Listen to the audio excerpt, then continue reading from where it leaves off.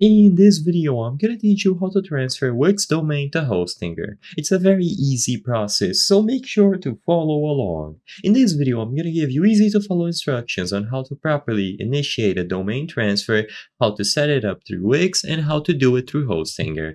So first, to initiate a domain transfer, for the initial steps, log into your WIX account and navigate your domain settings. You will have the option to transfer the domain away. By initiating the domain transfer from your WIX website, you will be able to obtain the authorization code and unlock your domain. This is very important, and if you are unable to unlock the domain by yourself, it's highly recommended that you connect to their customer support and they will be able to unlock your domain for you. So once your domain from WIX is unlocked and you have acquired the authorization code, you will be able to initiate the process through Hostinger. So switch over to Hostinger and go over to the domains category. In here, you will usually have the option to get a new domain through Hostinger itself, but if you look at the left side of the screen, transfers are also going to be included here. So all that you have to do is choose the option to transfer domain to Hostinger.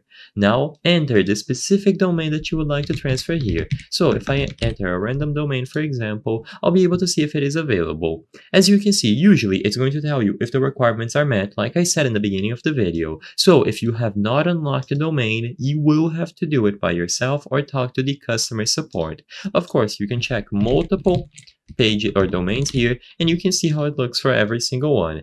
Now, if one of them you enter here and you are able to get it, you will be able to proceed and transfer.